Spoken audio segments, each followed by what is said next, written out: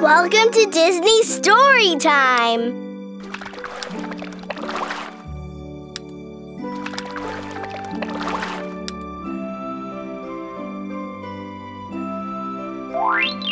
To hear the story read to you. Finding Nemo, the ghost light fish. Have a great day, Nemo, Marlin the clownfish said as he hugged his son goodbye. He and Dory, a regal blue tangfish, were dropping Nemo off at school. I will, Dad, said Nemo, just as soon as you let go. Marlin realized he was still hugging his son. Oh, right, he said with a chuckle, letting Nemo go. Bye, Dad. Bye, Dory, Nemo called as he swam off to join his classmates and their teacher, Mr. Ray. Nemo loved school, and so did his friends, Tad the long-nosed butterfly fish, Pearl the octopus, and Sheldon the seahorse.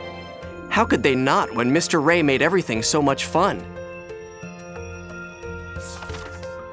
Mr. Ray took his students exploring all over the reef. Every day, Nemo and his classmates got an up-close look at different kinds of sea life. That day, Mr. Ray was taking them to a clearing on the ocean floor. Okay, explorers, Mr. Ray said when the class arrived. Now it's time to do a little searching on your own. Let's see if each of you can find a shell.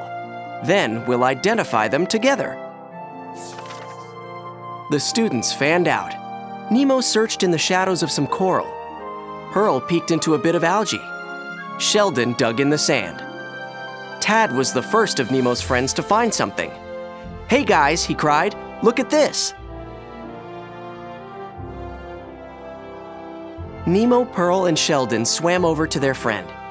They stared in wonder at the gleaming white shell Tad held in his fin. Cool, said Sheldon. It's so pretty, said Pearl. Where did you find it? Tad pointed to a cave.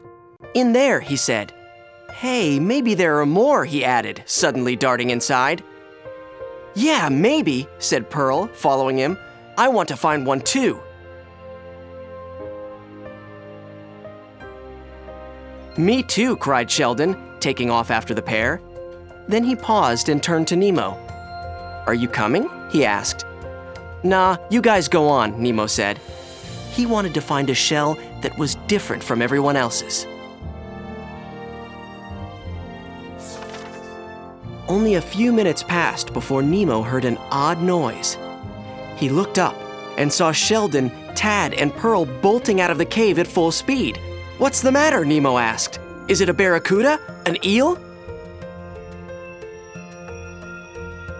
Sheldon shook his head. His eyes were big. His tail was quivering in fright. No, worse, he said. It's a ghost fish. No way, Nemo replied. Then he noticed Tad's fin was empty. Where's your shell? He asked. Aw, shucks, Tad sighed. I was going to give it to my mom. Bet I dropped it in the cave. But I'm not going back in there. Not with that ghost fish on the loose. Don't worry, Nemo told Tad. I'll find your shell for you. Nemo swam bravely into the cave. See, he said to himself, nothing to be afraid of here.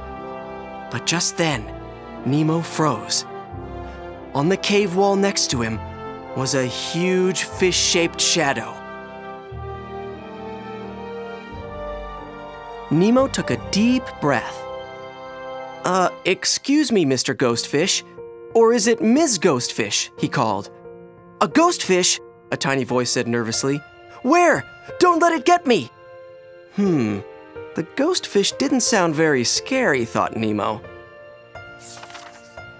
Nemo swam closer to the shadow. There, cowering behind a rock, was a little fish glowing softly. The ghostfish wasn't a ghostfish at all. It was just a little glow-in-the-dark fish who had shined on a piece of coral and made the spooky shadow. Oh, hi, Nemo called. He wasn't afraid anymore, but the little glowing fish was. It darted behind another rock. Then, timidly, it peeked out. Don't be afraid, Nemo said. I'm just a little fish, like you. My name's Nemo. What's yours? Nemo asked the little fish. Eddie, he cautiously replied. You mean there's no ghost fish? Nemo chuckled. I thought you were the ghost fish, he said. Then he explained the whole story.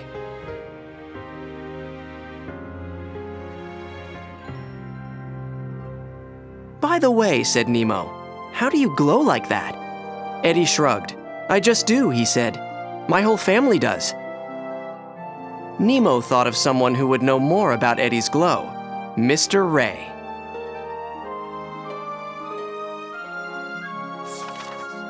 Would you like to come out and meet my teacher and my friends? Nemo asked Eddie. Okay, said the little fish. And so they swam out of the cave together, laughing at the funny way they'd met.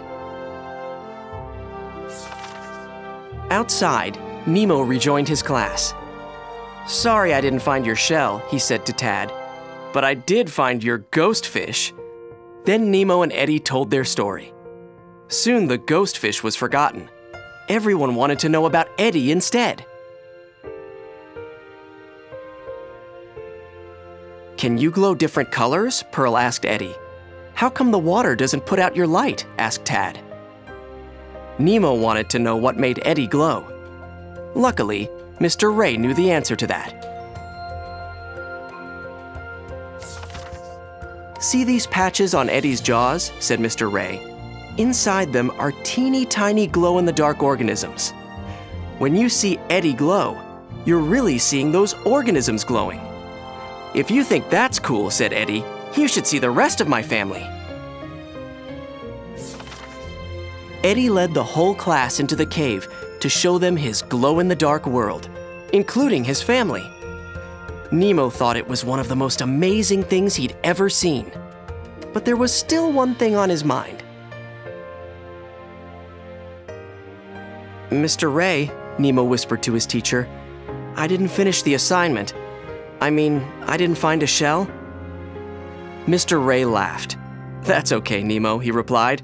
I'd say you still get an A in exploring for today.